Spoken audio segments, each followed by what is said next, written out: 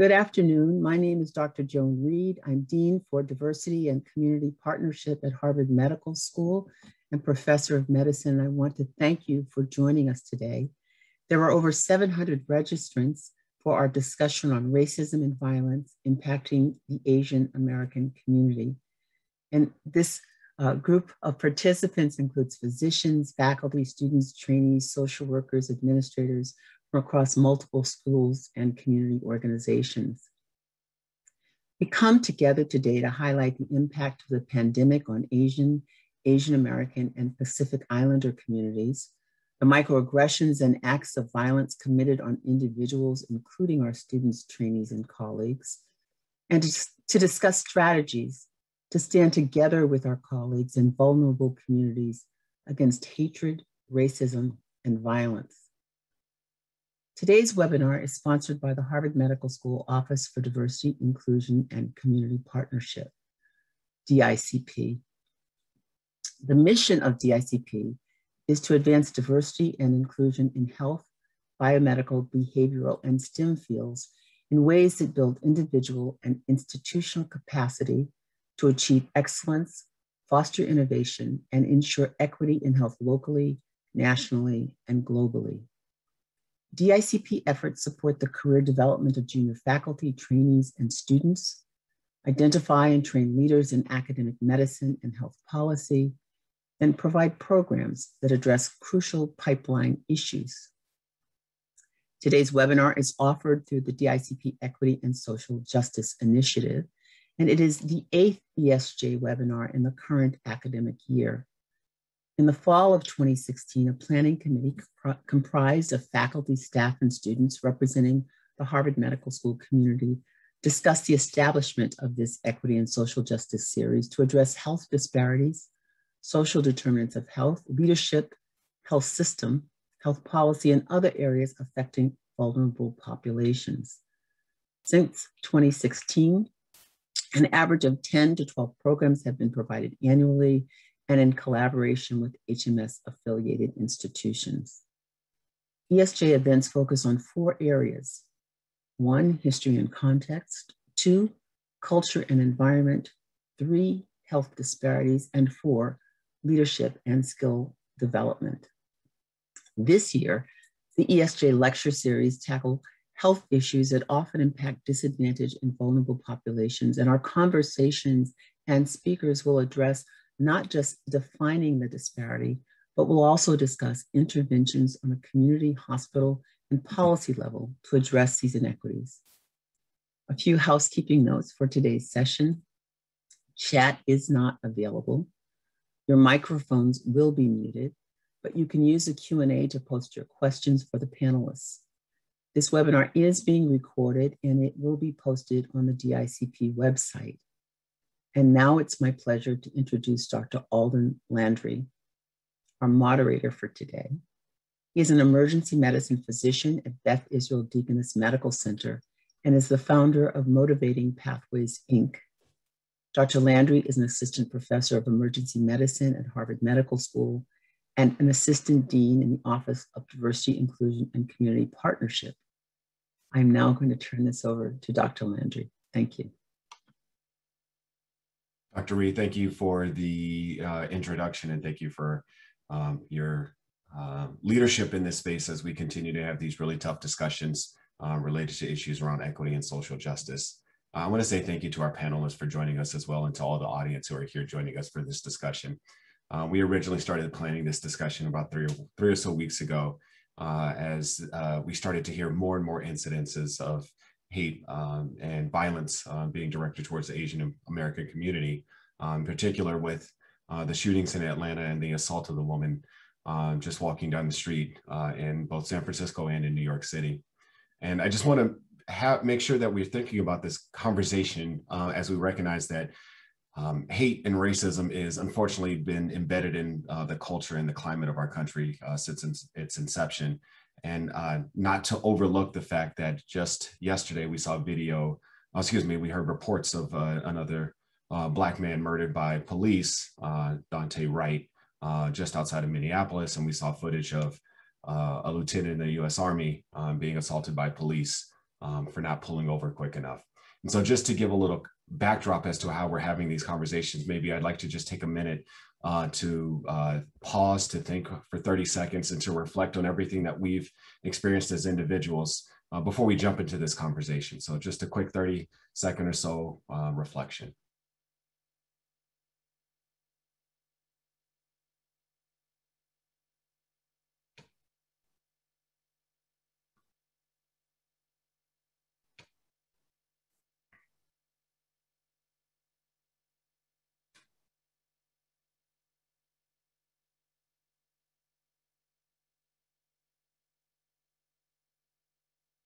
All right, thank you all for obliging me with that. With that, I honestly don't want to lead too much with a prelude and really want to turn it over to our panelists. So I'd like to introduce them now to be a part of this discussion. Just as Dr. Reed mentioned, the chat is closed. However, we will be trying to address as many questions from the audience as possible. So please be sure to use the Q&A session. Also, we will post contact information for our speakers towards the end of the presentation so you can engage with them in other spaces. And lastly, at the very end of the panel, we will have a quick survey for you all to discuss the impact of this presentation and also other issues that we may want to consider as parts of our discussion as part of the Equity and Social Justice lecture series. With that, I want to introduce our amazing panelists. And I want to say thank you all before we even get started, just for joining us and being in this space. First, I want to introduce Dr. Jacques Ambrose, who is a medical director of youth services at Beth Israel Lahey Behavioral Services. Next, Ms. Aswita Tan-McGrory. She is an administrative director for the Mongan Institute and the director of the Disparities Solutions Center. And last, Dr. Nhi-Ha Trinh, who is the director of Psychiatry Center for Diversity at Massachusetts General Hospital. And I want to say, from a personal note, all three of these individuals I consider friends, and it's been great to be able to engage all three of you via text message and emails to really just unpack these issues. And I'm glad that you're here to share your thoughts and your feelings and your expertise as we have this really difficult conversation. And again, thank you to all of us, all of those joining us from across the country participating in this discussion. Dr. Trinh, I want to turn to you first for our discussion. And my first question to you is very simple. How do you feel when you learn about another instance of racism or violence against Asian Americans, particularly what happened in Atlanta and the attacks in New York City? And has your reaction changed as all these reports about Asian American hate have increased? Thank you so much, Dr. Landry, for having me, and Dr. Reed. And it is a real honor to be here. I will say that what I speak on will be partly as a as an individual, partly as a psychiatrist and someone who works in this field and is really committed to social justice. I would say similar to stages of grief, I was shocked. I was shocked. It's like shocked, but not shocked. And I think that there is a sense of re-traumatization that often happens as an individual. So on one hand, the horrors, you can't turn away from. I actually was sitting in my bed, my friends were texting me and blowing up my phone and saying, oh my gosh, did you hear what happened in Atlanta?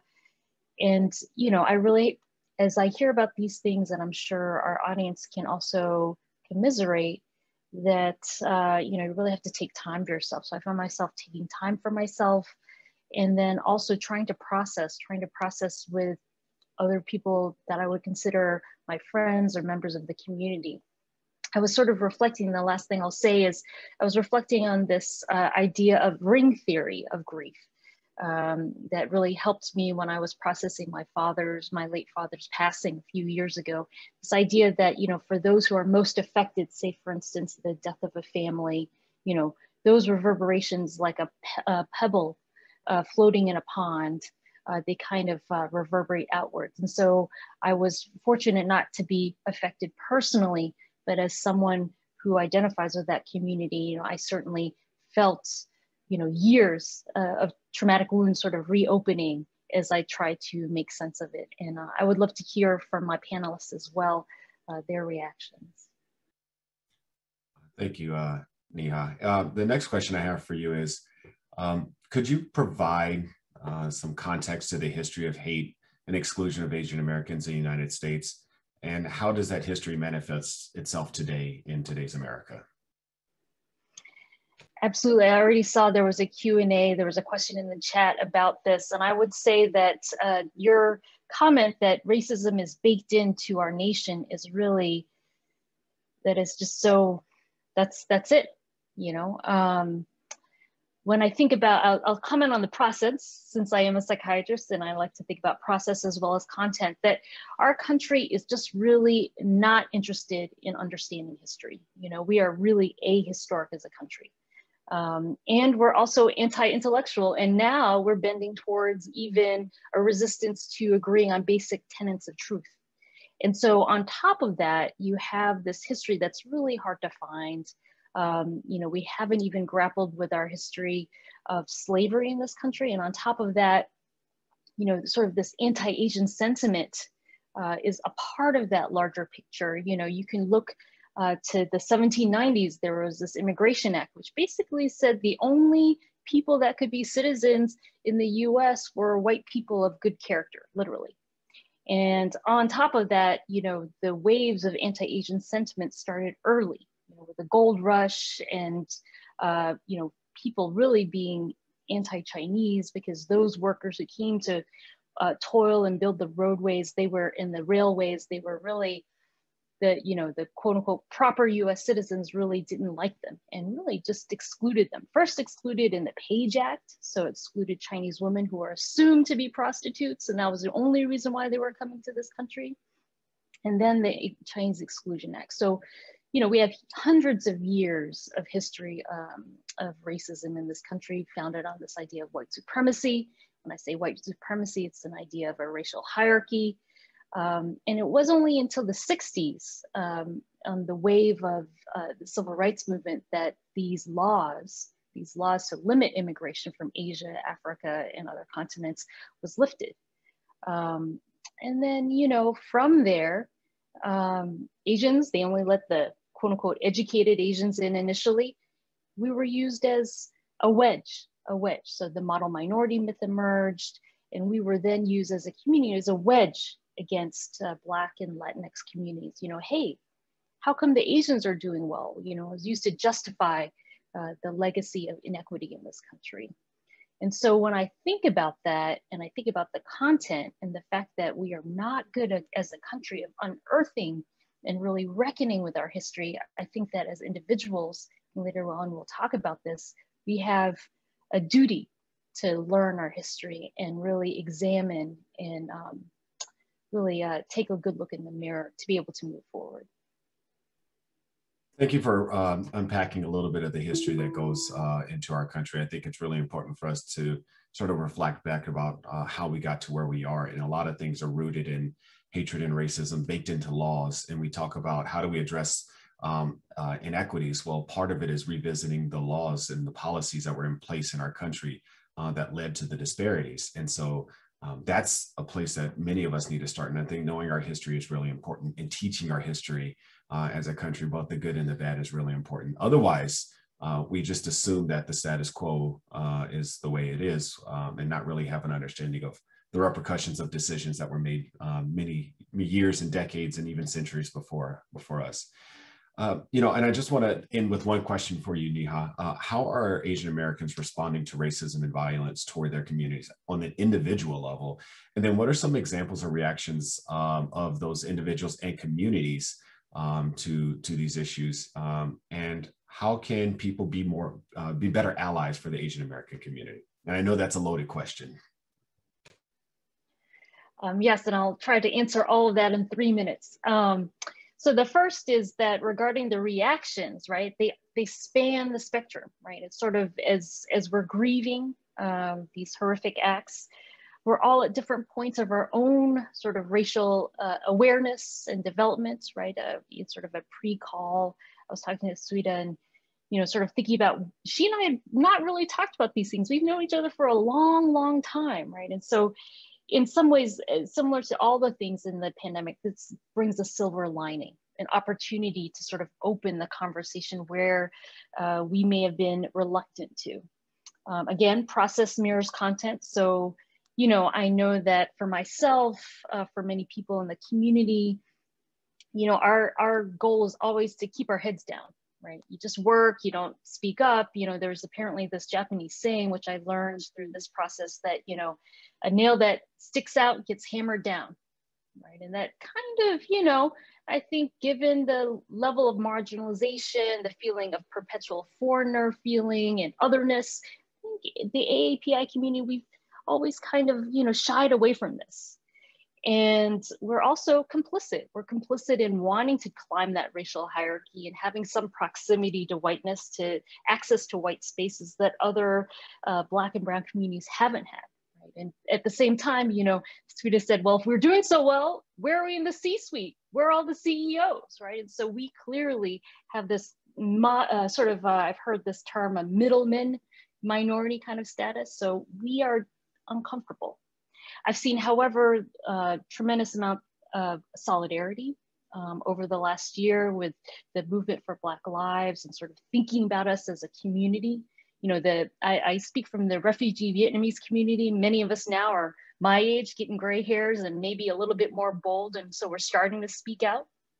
And I would say as far as being allies, you know, I've just been really amazed by the outpouring of support, people just checking in, hey, I've just wanted to let you know I'm thinking about you, you know, how can I get involved? There are a lot of organizations that are starting to move forward that are part of the AAPI community. I was pleased to wake up to the Boston Globe and see a couple of editorials from prominent members of the AAPI community in Boston. So there are lots of ways to get involved, and happy to share those resources at the end or in a follow-up.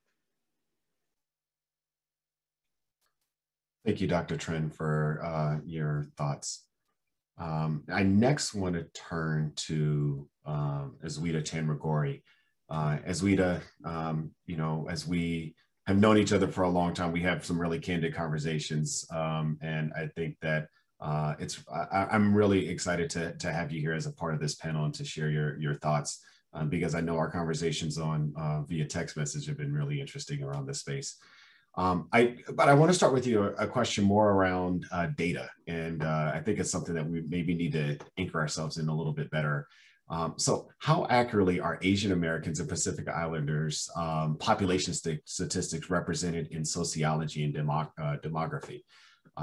Does that data show a different story than what the reality is? And could it be contributing to the societal misconceptions around Asian Americans and Pacific Islanders? Yeah, thank you, Alden. And actually your discussion about texting reminded me that it's really important for us as people of color to support each other. And there's been many times when you've done that in me, like being able to text when a microaggression has happened, or I observed something and I said to you, oh my God, this just happened, because I knew that you would be able to reciprocate that. But I realized that I really didn't identify anybody who I could text about this. And in fact, this webinar feels a little high stakes to me because I'm so used to talking about disparities in terms of other folks, not myself. And so I'm like really almost nervous about what can I say, but also aware of emotionally how I feel. I would just say around data, you know, we've done a lot of work around data, and let me be clear, the best data that we have in this country is on Black and Latinx folks. Without a doubt, we work with CMS, and that's the categories that have the most data. And unfortunately, the way that we're very data driven. And so the number one thing that you always hear is, show me the data and I'll believe that there's a problem. But the problem is there is no data. There's not good data on Asians in this country. And because we like to lump everybody together and we don't ever disaggregate, and we talk about the size is too small for us to look at it, we never get into the details. And as I always say, the devil is in the details. And so we get these sort of broad assumptions that Asian Americans are doing really well. People think they're all doing like me, right? Like I have a suit, I'm in a nice office. And the truth is, if you disaggregate Asian Americans by groups, there's huge disparities. And so there is this misinformation that we are assuming that the folks that are doing the best represent the entire group, right? We're not even speaking the same language.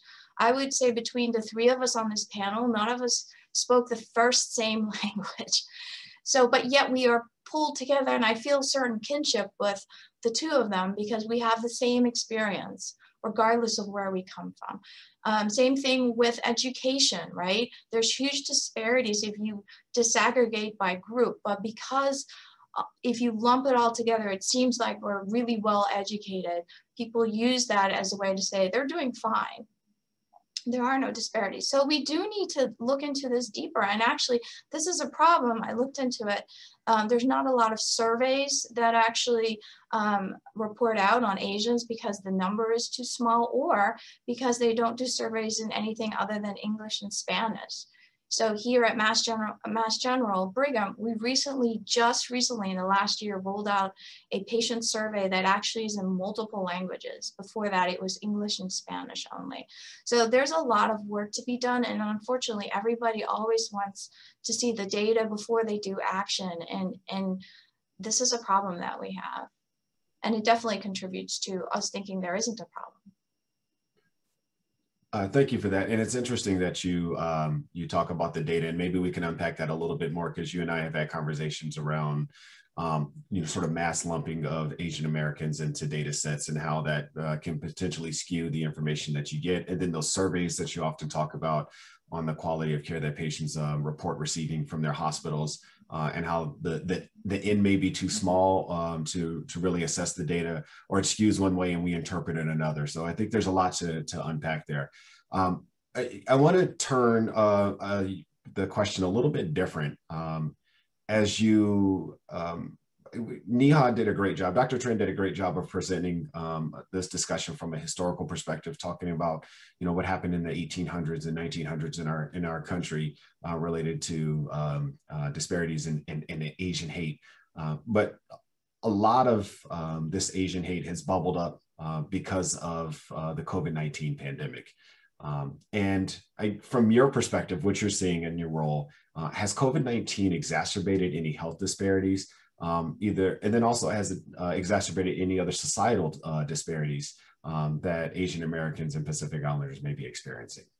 Yeah, we have to think about the intersectionality of this group. A large part of this group has come to this country as immigrants. And so this anti-immigrant sentiment that leadership has sort of advocated for in this country, and then you cross it with sort of the anti-Asian sentiment against COVID, because of COVID and just looking for a scapegoat, those contribute to Asians not feeling welcome in our institutions. And so we did see actually a lot of Asians at the beginning of the surge not seeking medical care because they were afraid that they would be blamed for causing COVID, right? And then there is also the language barrier, thinking about like having interpreters who can speak the language, who can provide the care. And we know this is a challenge in our healthcare systems. So I would just say, the outright sort of hostility and the bystander, I think, is really disturbing. Just this, the one video of the elder Asian being attacked and then the guy just closing the door on the building, to me was heartbreaking. And I think this happens a lot. And I think between the three of us, we probably have lots of stories to tell, both for patients, but our family members and ourselves, where we know they were treated a certain way. And I think the biggest problem that we have in our community, that we ourselves can probably work on more, is just the silence that we have, where we don't talk, like Nhi-Ha said, like she and I have not talked about it. This morning, I was standing in school with another parent who's also Asian, and we sort of hesitantly talked about it. And I just think we're not in practice to talk about this in a way that maybe the Black community or even the Latinx community is very good at sort of talking about this. And so when there's a silence in healthcare and among ourselves, if there's a silence, people assume there's nothing there. And so I think the disparities are part of it, is sort of the lack of data, what is nationally said by leadership, and then also like our own sort of apprehension about voicing our opinions on this. Thank you for that answer. And I could speak from a clinical perspective. When the pandemic hit a year ago, and individuals who identified as Asian American were coming into our emergency department, oftentimes they were apologizing to me for being in the emergency department. And felt guilt because of the way that the virus was being perpetuated in society, and more particularly by our leadership. And I think what we have to really think about is that, you know, the reason why many Asian Americans fell victim to COVID-19 early on were the same reasons why Black Americans and the Latinx community were also suffering greatly from the pandemic, because of the issues related to being essential workers, and also living in multi-generational houses, and just overall the higher exposure to the virus because of the social determinants or social drivers of health. And that's something that we have to keep in mind and here in our country as we think about COVID-19 and the pandemic. One last question for you, Aswita. How well does society understand or acknowledge the complexity of disparities that Asian Americans are facing? And are our leaders, both in hospitals, in healthcare, and in politics, equipped to tackle these issues? No, they're not. I mean, I think there needs to be a lot of education that happens. I see this when we look at patient satisfaction surveys, and their Asians rank MGH, for example, lower across all and for several years. And, you know, I think the model minority here is myth is very damaging to this, because I think people's perception and bias, honestly, this is about bias, is that, oh, well, maybe they didn't understand the questions. I have heard people say that. Or, well, they have really high standards, so they're gonna rank the care as not great, even when it's fairly good, instead of just accepting the data for what it is and then acting on it. So I do think we need to educate our leaders about this challenge, and it's very complex as racism is. And I think people just want an easy answer. And so they're gonna go for the thing that to them feels comfortable, which is Asians are doing really well, they're hard workers, they're very, you know, community centered, and just ignore everything else. So I think we can do a better job as leaders of just highlighting this plight and being very responsive, but also on a very personal level. I think we need to engage with our colleagues better on these topics. You don't have to come out with like the perfect word or sentence or sentiment, but it has to feel authentic, and it has to feel, you know, true to the person. Yeah, and I think at some point, Aswita, I think we need to really unpack the ways that we all can be allies and upstanders, as opposed to, you know, sending out a well-crafted email saying thoughts and prayers. And I think we need to, you know, really push ourselves to be more in this space with those who are victims of violence and hate and microaggressions and all of these things that we're talking about. So thank you, Aswita, for sharing your thoughts. Next, I want to turn to Dr. Ambrose. Dr. Ambrose, I want to bring you into discussion. And I wanted you to just start off with a personal note. And could you share with us your personal experience as an Asian American living in the United States over the past year? What are you feeling, and how are you coping? Hello, everyone. And thank you so much, Dr. Landry and Dr. Reed, for giving me the opportunity to kind of talk a little bit about some of these ongoing issues. I think kind of reflecting a little bit about my experience living in the US collectively, and I think within the past years, it has been really interesting. And I think similar to what Dr. Trinh mentioned, when I initially heard about some of the tragic and really blatant and overt events of racism towards the Asian and Asian American communities recently, I think grief was the predominant feeling. And then I think of my own family and then my mom, and I just got really anxious, fearful, and a little angry. And I think that's the insidious act of this racial terrorism is that pervasive fear and anxiety that you don't know what's going to happen as you're someone who resemble that community. And I think everyone in our communities felt a little bit of that in some way, and it's kind of a pervasive form of communal trauma. And I think personally, growing up in Hawaii, where Asian Americans as well as Pacific Islanders were the predominant group, I was definitely a little bit insulated from some of the blatant verbal vitriol that folks experience. So I think when I came to the continental US for school, I still remember the first time that I got called a chink by a patient. And I think my first experience was just confusion because I wasn't Chinese, I wasn't Chinese American. And I think over time, it made me realize like it doesn't necessarily matter what our constitution and our composition racially is. It's whatever people perceive us as, and that's how they're going to treat us. And it's about kind of creating this tiny, tiny little box where you fit into that box, regardless of wherever you come from or what ethnic makeup you have. If people see you as this, they're going to treat you like this.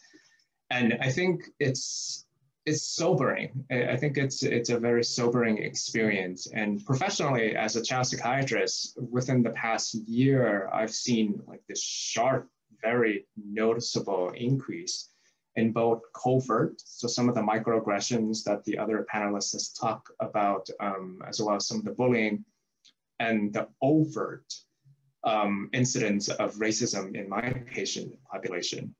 So within the last month alone, I had a couple of recently immigrated students who talked about just completely feeling so anxious speaking up in class or asking questions in class because they feel like their accents were too strong and they were feeling self-conscious about the way that they speak, because in the past their accents had been just miserably mocked by their peers. I had a college student talking about his car being egged. And there was like another youth that talked about having just severe panic attacks whenever he goes into the grocery stores because he worried that people would just like attack him. And it's really, really heartbreaking because in every single one of these cases, when we're talking about it, all of them said that they didn't really report it to their school or their colleges because they felt like they were the only one who experienced it. And I think it really breaks my heart because it's a double pain. Like you have to experience the impact of the racist acts, and then you feel like you're the only one who experienced it. It feels very isolating and feels very like you're the only one. So I'm very grateful for having this communal space because it highlights that no, you are so far from being the only one who experienced these kind of incidents. Yeah, thank you for sharing, Jacques. And I just remember walking into a clinical shift a couple of weeks ago, and I was working with a resident who's Asian American, and she walked over to me and just asked to talk because she was having some of these issues. And within a matter of hours in our shift in the emergency department, she was reporting back some of the comments that were being said to her while she was trying to deliver care for patients. And I just think we need to really understand the composition and the toll that this can take on an individual. And so thank you for sharing your story and sharing the story of others that you're hearing. And I just want to highlight, one of the things that we're doing, and this is me taking a little bit of personal privilege as moderator, as we're having this discussion. One of the things that we're doing is we're monitoring the discussion that's going on and the questions that are coming in from the audience. And there's a lot of even vitriol in the comments and the questions that people who are viewing this webinar are presenting to us. And so I just think that that's the space that we're at in America, where everything has to be challenged when that isn't necessarily the case. We're trying to have honest conversations with individuals who are sharing their experiences, who are sharing their expertise. But even now, in a place like this, where we're seeing challenges to what people are reporting back as real and what we see on the news playing out and what we have the data to show. So there was a comment made by Dr. Trinh earlier. We've talked about this in the past, Dr. Ambrose. And it's something that you all as panelists felt we needed to discuss. And so I wanted to open the floor up to you to talk about how the perception of Asian Americans as being the model minority has come into play in all of this and how it's impacting disparities. And are things changing or going in different directions? Thank you so much for bringing that topic up for us to discuss, because I think it's such an insidious concept. Because at the forefront, it sounds positive. It sounds like, oh wow, like you're being viewed in a somewhat positive way. Like, why are you complaining? And I think the underpinnings of model minority implies that Asians and Asian Americans are not underprivileged racially or ethnically because of their economic success compared to other racial groups. And thus, Asians and Asian American communities do not merit any resources or any attention as an ethnic minority group within the US. And then on the flip side of that, the model minority stereotype, I think, underscore the fact that any other minorities who are not overperforming, who are not doing successfully, they are either lazy, they're not doing their part, they're not doing all the things that the Asian and Asian communities have been doing. And therefore it creates this artificial wedge, to use one of the words that the other panelists had mentioned, this really, really dark wedge between Asian and Asian American communities and other ethnic minority groups. And I think this is really, really insidious because, like, historically, looking at the way that the model minority stereotype was conceptualized, that was developed around the same time as the Black Power movement of the 1960s and 70s. So we're looking at this almost as like a white supremacist response to the notion that the Black Power movement was challenging at the time, is that America was fundamentally a racist society. And it was structured that way to keep minorities in a subordinate position. So the model minority almost emerged as a response to say that actually, no, if you behave in this way, you can perform well in the US.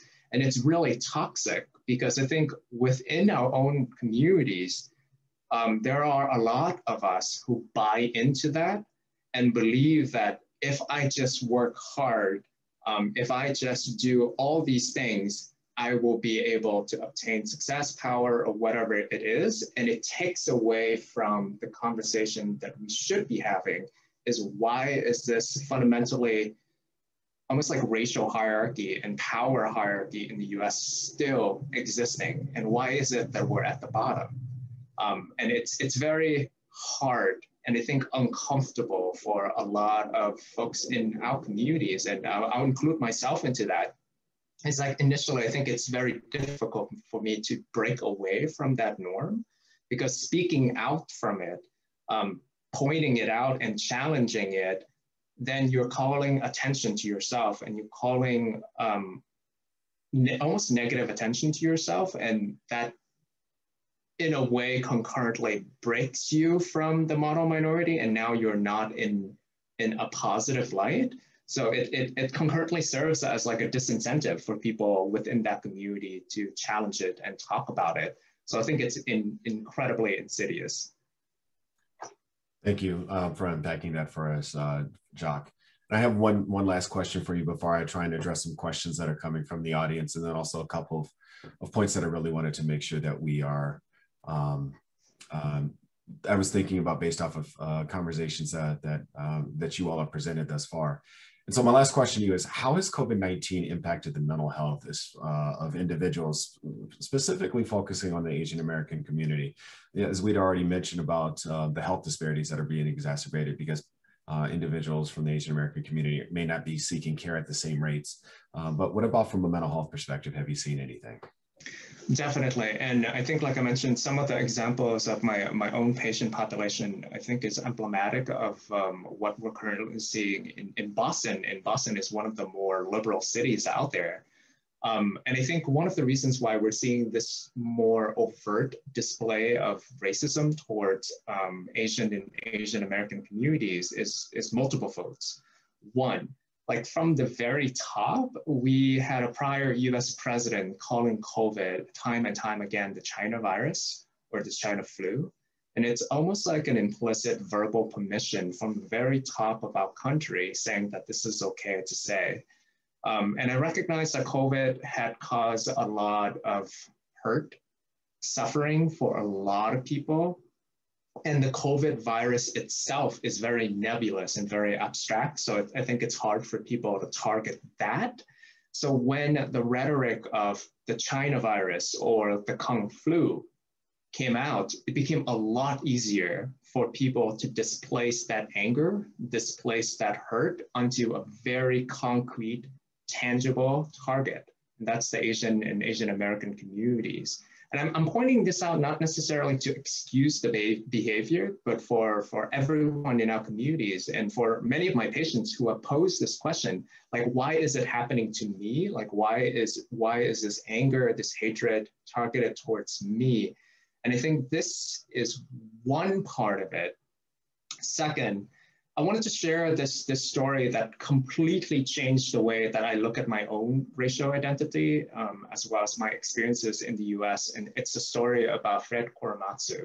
So during World War II, there was an executive order from FDR that effectively rounded up everyone of Japanese ancestry in the United States. And there was like over 110,000 people who were interned. And most of them were born in the US. And Fred Korematsu was a civil rights activist who was born in Oakland, California. So he was American born, ended up suing the US because of this injustice. And he talked about the experience of being in the camps as the camps being surrounded by barbed wire. There were military police armed with rifles, and that they were stationed on top of the lookout towers looking down at them. And he wrote that these camps are definitely an imprisonment under armed guards with instruction to shoot to kill when he was writing to his lawyer. And this is really important because initially, when he tried to combat this injustice and he tried to sue the US government, many people in his own communities didn't support him and even ostracize him for his actions. And how this relates to the events that are currently happening to us is that in 2014, the late Justice Antonia Scalia talked about the Supreme Court decision, Korematsu versus the US, saying that it was wrong, but it was never overturned. So, and he said that you are kidding if you think the same thing will not happen again. It's no justification, but that's the reality. And in 2016, one of the spokesperson for a super PAC that supported President Trump's election argued that the Japanese internment of 1942 actually set a constitutional precedent for the proposed registry of the Muslim immigrants at the time. And to kind of tie everything in, I bring up this story because of two things.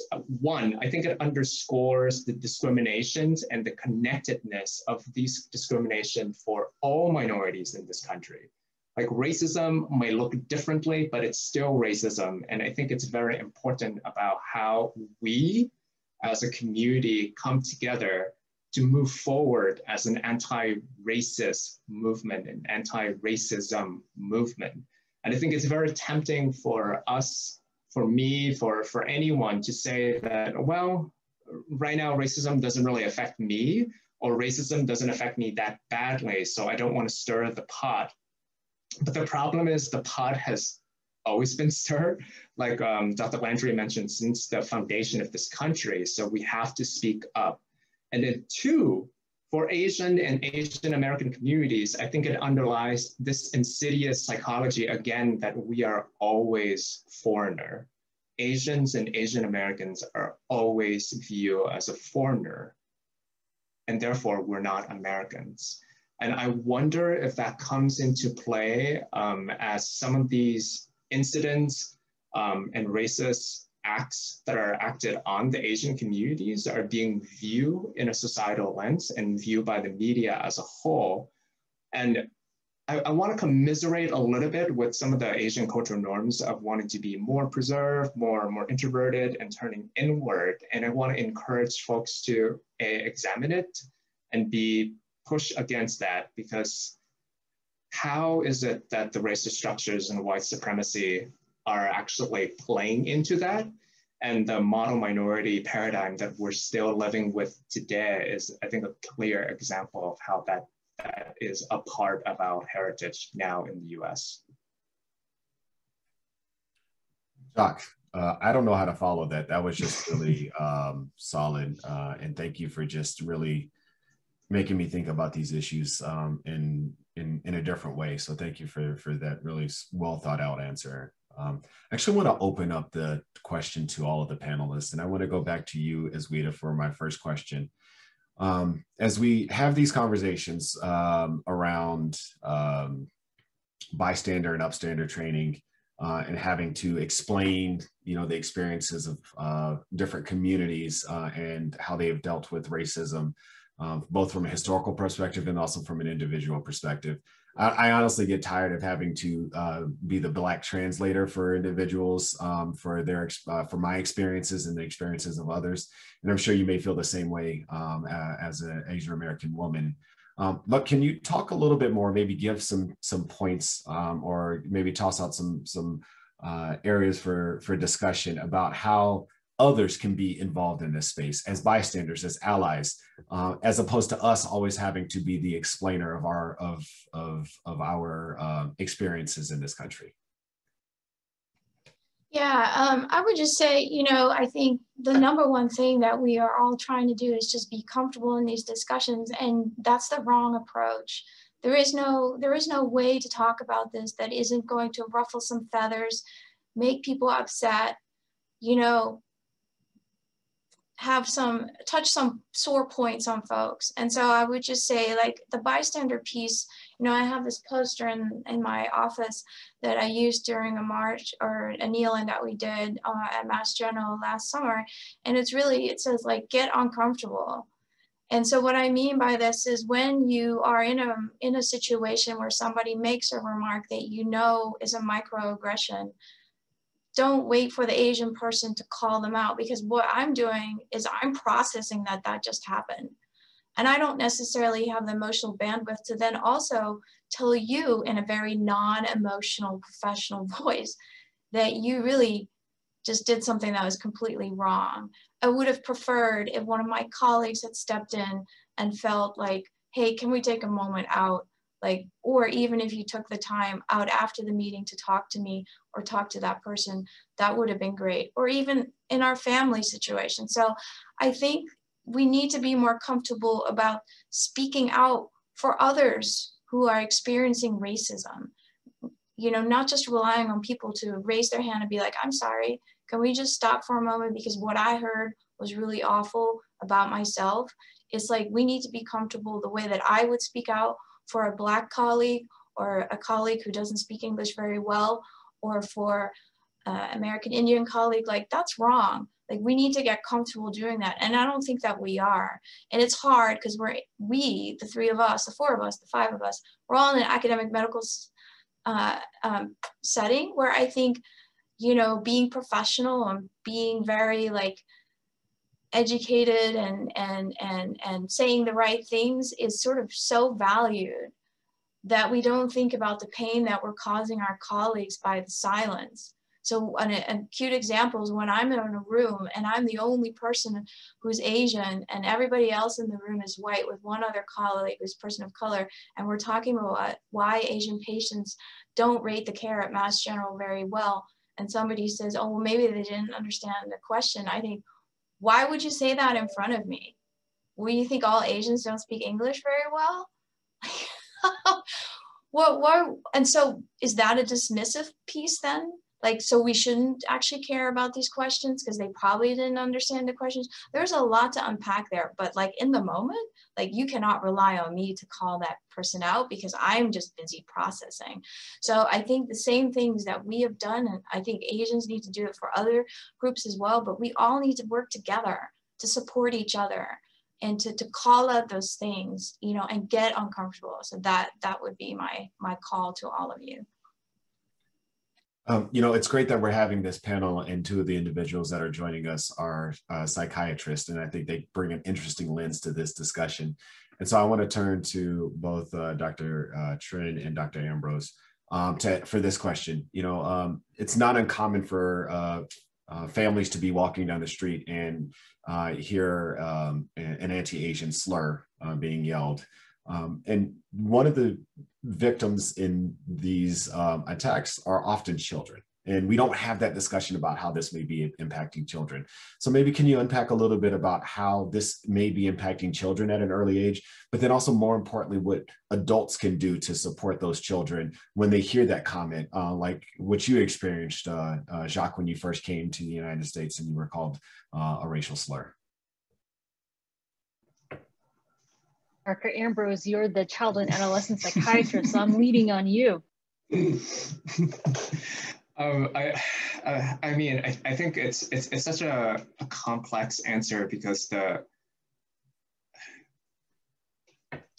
there's so much intermix into it. I think the challenge is it then goes back into the prior conversation that Aswita was saying, is like it's when these things are happening, it's happening toward a particular targeted community.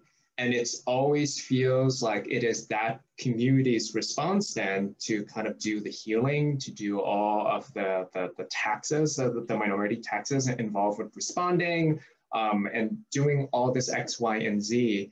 And I think there's a lot to be said about how do we, as the larger we as a society, we as a country, we as people who are not Asian Americans, respond collectively to any of these acts of racism, because it hurts us all as a country. It weakens us all as a country, because I mean, like the model of the US is like from many, one, right? So if there's any fracturing of any of the individual part, it makes us a weaker place, a weaker country. And I think to respond a little bit more directly for racist acts that are targeted towards children, I think this is a very, very touchy space for me, because I think growing up, like I experienced a lot of that. Like as an Asian person, a Pacific Islander person, as a Hispanic person, it's just like whatever people want to see you at, like they'll throw that at you. And I think as a child, you don't necessarily understand why this hatred is coming from a person you don't even know. You didn't do anything to them. So I think for the parents and the guardians in the community, one of the first thing, foremost first thing that I would recommend is to really insulate and recontextualize that is something totally outside of you. Like we don't have control over what other people do, but what we can control is how it lands when it is within us, and also how to contextualize that there's nothing wrong with you. Like I'm sure many of our panelists have been asked, like, where are you from? No, where are you really from? And it becomes like almost like a running joke. And at the same time, like we don't necessarily see a lot of us reflected in the popular media. Like when Crazy Rich Asians came out, that was like the first major Asian American movie that has like non-Kung Fu actors. And it was really kind of stark and striking for me, because it's a reflection of how society views our community. And I think what we can do within our community is strengthening and bolstering our basis. And at the same time, I think it is a responsibility that is shared among everyone. I went on a soliloquy for way too long, Dr. Trinh.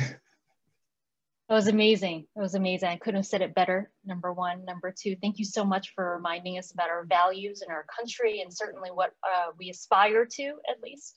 The only thing I would add to that, sort of building on both your comment as well as Aswita's comment, is that, you know, I try to practice in advance. You know, don't wait until the fire is burning your house down to have an exit route. So I always think about what are the quick things that I can do or say to be an upstander in any kind of situation.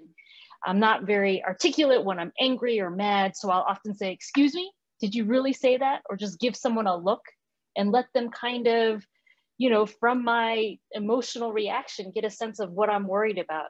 For children in particular, of course, we worry about their safety if something like that happens. And so making sure that child, adult, you know, these things trigger the inner child in me that was ridiculed as a child. So just to say, are you okay? Get the person to a safe area, ask them if they're okay. be empathic. It's interesting, Layla Saad in her book, Me and White Supremacy says, if you kicked a stranger by mistake on the subway, passing them by, you would say initially, very quickly say, I'm so sorry, are you okay? Or if you saw someone else getting physically hurt. And why are we so reluctant to address those emotional wounds that often can be invisible, which can be even more harmful and pernicious? But yes, it's everyone's responsibility. Thank you for that answer. And I do want to just do a small plug for an event that we're going to be having as part of the DICP. We have a future discussion on discussing structural racism with children, a strategy to promote social justice and health equity. It's going to be led by Dr. Kimberly Narian from the David Geffen School of Medicine, and that's going to be on Friday, April 30th at 1 p.m. We will send out registration links if you all are interested in joining that discussion. I see that we're running short on time, and I actually have two questions that I wanted to pose. One was a comment that you just made, Dr. Trinh, and the second question will be for you, Aswita. So the first question is, very quickly, as we are in this space, we are in academia, there's trainees, there's fellows, and they're all working under individuals who are faculty, who may be senior in their positions, and they may say something inappropriate. How do you encourage your trainees, those who are in vulnerable positions, to respond to this question? And I know it's a loaded question, and unfortunately, we don't have much time to try and answer that one. That's a really important question, and one I grapple with. I would say for the trainees out there, the students, who are the faculty member that you can trust? You really feel like you can have a one-on-one conversation about this. Number two, are there ombuds people at your institution at HMS? It's an amazing ombuds office that you can talk with confidentially. And then also think about some of the institutional policies that you can lean on in terms of reporting, anonymous reporting and that kind of thing. But really, we often say our cliche in our residency program is don't worry alone. So really don't hold that by yourself. Really talk to your colleagues, your classmates, your friends, and trusted faculty. Great. And then very last question for you, Aswita. And I think this is just something maybe others can maybe take home from this discussion. How do you make sure that you feel safe on a day in and day out basis? Oh boy. Well, there's safe, like physical safe, and there's emotional safe. I would say the physical safe is probably easier, right? Like I literally pick up the phone and call my mother and tell her not to leave the house because she's tiny, she's 70, and I worry about she's an obvious like target. But I think the emotional safety is harder. And I would just say having friends in the room that you have had an open dialogue about these issues is really helpful, and just processing that. And I think we need to do more of that. I think we need to come together as a community and support each other. So I think there needs to be more discussions and more transparency in these discussions. I've had a lot of discussions with my colleagues about it. I've talked about like what it feels like to me when you don't say anything about the Atlanta shooting 2, 3, 4 days after it happens. That says a lot, and it hurts me. And I can't even articulate that to you, but I need to, so that you understand that you are part of this, right? It's not just some system. It's not just the president. It is like all of us. So I would just end with that, is just understanding that all of us have a role in this. Wonderful. I just want to say thank you to our panelists for being in this space. And I know it was tough to try and answer some of these questions. And again, thank you for sharing this. And I consider you all even more closer friends after this experience. So to Dr. Ambrose, Dr. Trinh, Ms. Tan-McGrory, thank you for joining us. I also want to say thank you to Dr. Reed for her leadership again in this space. And also to Ms. Jasmine Stecker, who's been behind the scenes helping to organize this panel. We do have just a quick list of other events that the DICP will be hosting coming up. We have a lot of events that are happening. Please check out our website to learn about more information for these events and to register for these events. And if you would like to fill out this very quick survey that we have, please click through the 4 or 5 questions that we have. We want to say thank you for your time. Thank you for joining us. Please take some of the lessons learned that you've heard from this our webinar and take it back to your work, take it back to your home, and take it back to help us as a country start to move in a direction, as Dr. Ambrose said, is more of an anti-racist society as we heal from all of these issues. Thank you again.